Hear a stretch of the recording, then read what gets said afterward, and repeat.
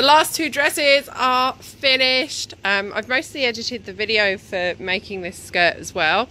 So all I need to do now is film these two costumes and photograph them, and film me wearing this skirt for the end of the tutorial video. And these are done and they can be picked up ready for the first show this Saturday. So pleased with how they've come out. They look so cool. Oh, let's turn the lights on and show you the lights. So the little battery pack is down inside here. Oh, might be too bright to see them, but there it is, all lit up. Okay, so I'm going to set up for just filming the end of the video now, and we're going to do it outside because these are actually too big to get in the door of the studio. So this is the finished skirt being worn. It's actually, even though it's quite heavy, it's actually really easy to wear because I've put so many points around the waist to hold it, and I've done a waistband that you can tie as tightly as you need to. It actually sits really nicely on the hips, and it's got that nice sort of swaying movement to it. Feels really nice. It feels, I love a hoop petticoat, I love the way they move, so it's like the ultimate hoop petticoat, I guess. It's got like this little swing to it. Do you know what? I think I want one of my own now, so.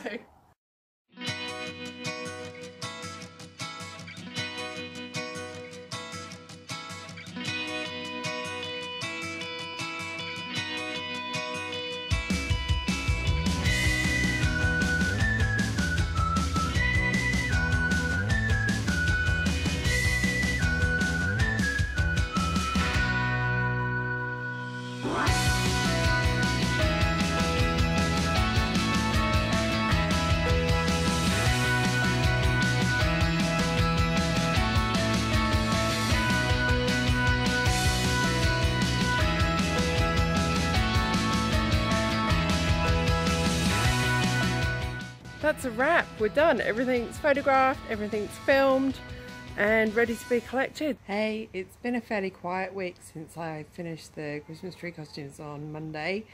Partly because I've just been completely exhausted, so I've just been trying to rest up as much as possible and recover after, because last week was so huge I didn't get much sleep at all.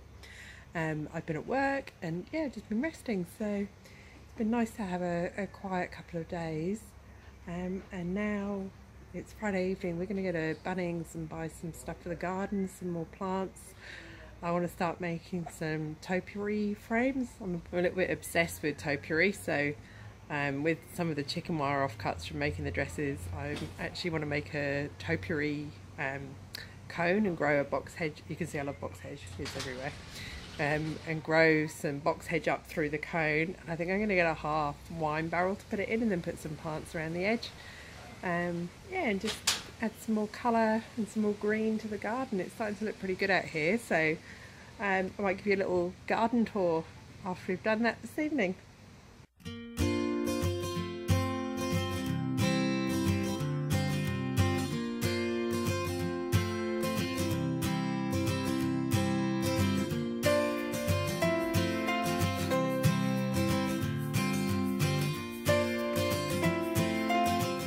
So we are back and we've got our wine barrel, or half wine barrel, which we're ready to plant up.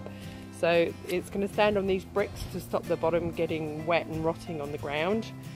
And then over here we've got our lovely corner of beautiful pink petunias, and we're going to add this lovely pinky red geranium to this corner as well for extra colour. First job, drill some drainage holes in the bottom of the barrel.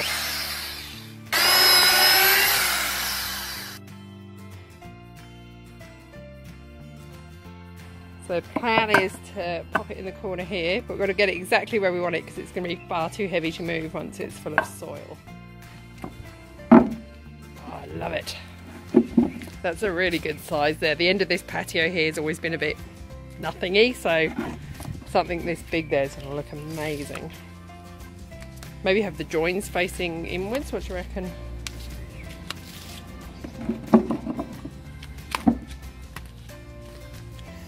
Yeah, I like that. Now we've got rocks in the bottom to stop the soil falling through the holes we've just drilled. And then to plant it up, we've got a Japanese box, which I'm going to make the topiary frame for. And then we've got Greek basil, Thai basil, and these pretty little purple bells to go around the edge. So next I need to go find the chicken wire and make my little topiary cone.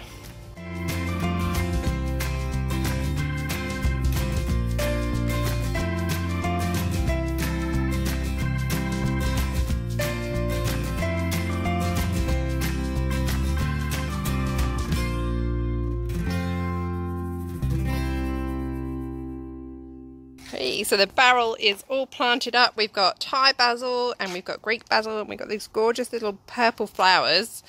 And then we've got the Japanese box in the middle, which will eventually come up through my sort of cone-shaped bit of chicken wire there. And I think it's a really good, or if I step back, it's a really good proportion with the barrel. And it's going to add some much needed interest to that corner of the patio as well. So I've got my little French style planter there with my other box hedge plant in, which eventually I'll shape into something. I've never tried making a topiary frame before, so we'll see how it goes. So I guess the plan is that it grows up and through and then you just trim it to the shape of the frame as it gets bigger. Next we're putting in another lime tree. So we've got this ugly fence at the back which we just can't afford to do at the minute because it's just huge. So we are gradually planting some fruit trees along here. So we've got a lime that we're putting in today that we just bought. Then a few weeks ago we planted a fig, which looks like it's doing really well. And there's already some little baby figs on there, so I'm very excited about that. We've got an apple tree here, which we put in maybe 3 years ago. And this is the first year we've actually got some apples on it. So it's actually getting to a decent size now. And then about a month or so ago, we put another lime in here. So we're going to have a nice little row of fruit trees. And then in the corner, we've got the chicken pen. And in front of them, we've got peas. We've got potatoes. We've got lettuces, strawberries. Oh, there's all sorts of herbs through there as well. There's chives and oregano. There's chilies. These are spring onions. In the corner going crazy, we've got cucumbers and zucchini. Pumpkins. Yeah, pumpkins. Oh, there's rosemary and mint in there somewhere as well. These are sugar snap peas. Kale. That's kale, which is mainly for feeding the chickens. We get a bit occasionally. More kale for the chickens. Then we've got tons of tomatoes, which have just come up from seeds in the... No, these are tomatoes. So they've just come up from seeds in the garden from last year. So the tomatoes, they're starting to go really well. Then we've got tons of pumpkins coming up here. So we've got butternut pumpkins and mystery pumpkins that again have just come up from the soil. Yeah, and then around the bottom of the tree house, there's even more pumpkins. Pumpkins. And then along here... I put one behind there. Oh, did you? Oh, it'll go crazy. They'll come all the way down here. Then we've got blueberries, a lemon, and blueberries. We only planted the blueberries a couple of months ago as well, didn't we? So it'll be a little while till we get some fruit off those. But it's starting to turn into a really nice garden. It's really, really good. So I'd love to extend the veggie patch. Our dream is to move out to the countryside and just have loads of veggies and fruit trees and orchards and tons of chickens. So this is our little suburban compromise at the minute, but it's doing really well and we get some good fruit and veggies from it, don't we, love? Yeah. Love it. And tons of eggs. We've got more eggs than we can eat at the minute. Then over this side of the garden we've got the patio. So when we bought the house it had the little sort of pergola thing going on there, but it used to get really hot and stuffy under there, so we extended the patio out. And then we've got this awning, sort of electric awning that comes out, so it's really great to use when it's hot underneath that shade. Or we can wheel it in on days like today and just sit in the sun, move the sofa out, sit in front of the fire. It's a really, really great space to use. It's pretty tranquil out here considering we're in the middle of suburbia, not far from the highway. And as you can see, and then we've got the hot tub too. So why would I ever need to leave and go out anywhere? Last but not least, we've got this beautiful treehouse. It's a little bit wobbly at the minute actually, which is built on, that was a big pine tree that it died. So chopped it half down and my husband built a little treehouse up the top of it. But are you going up? There was a wasp's nest up there, so we haven't been going up there. It's pretty much just a place to hang fairy lights at the minute. Next I'm going to give this little outdoor lantern a makeover because it's looking really faded. It was the most beautiful bright turquoise, but it's looking really, yeah, just a bit faded and worse to wear these days. So I've given it a wash. I've washed, there was loads of wax on there which I've washed off. And I've got some silver spray paint which I'm going to use just to give it a little new lease of life. Then I've got these little battery powered star-shaped lights on wire which I'm going to use to light it up instead of using candles.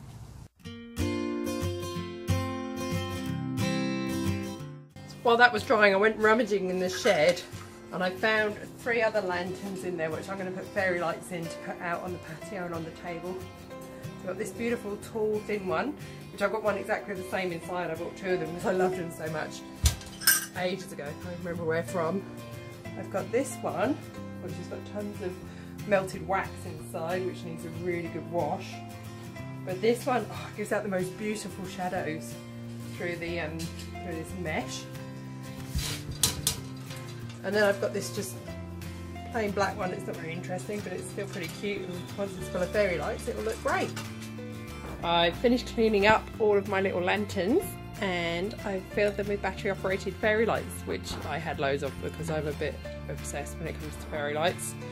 So that's that beautiful one that makes the nice shadows. The black one, the tall lantern. This is the one that I spray painted. I'm really happy with how that's turned out.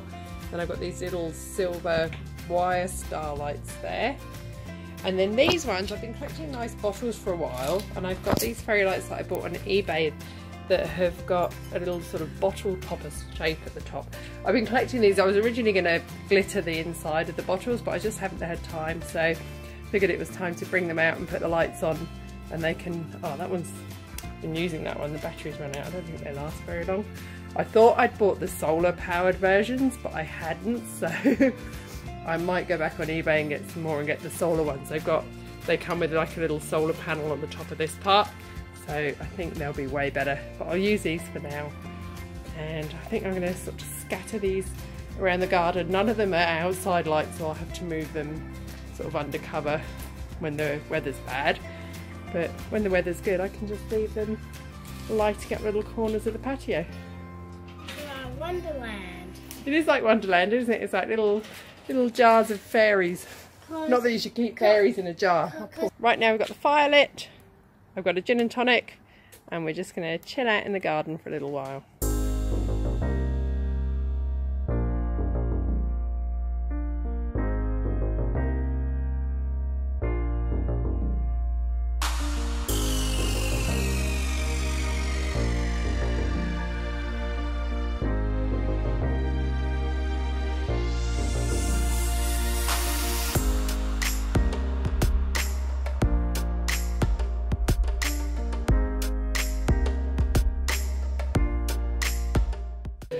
So we're at Nishi at the minute, and they're doing the rehearsals for their first performance with their dresses. So Bambi's just performed a lip sync to All I Want for Christmas Is You, and now they're posing on the stairs, and they're having the skirts put on while they're on the stairs here.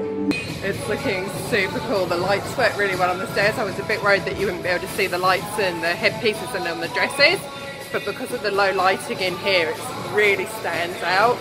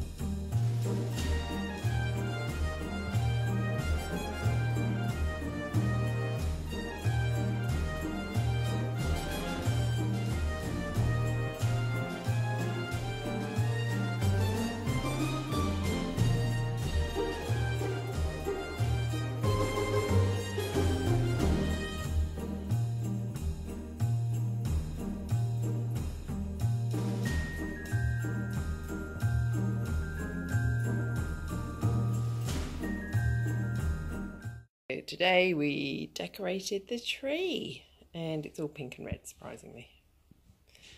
And right on top of the tree we have Hello Kitty as an angel. We've got Stitch, another Hello Kitty. We've got a Cheshire Cat, and gingerbread man, and all sorts of pretty pink and red things. And we've got a ton of fairy lights going on. and it's all super pretty. So that's it for this week. I will see you next week.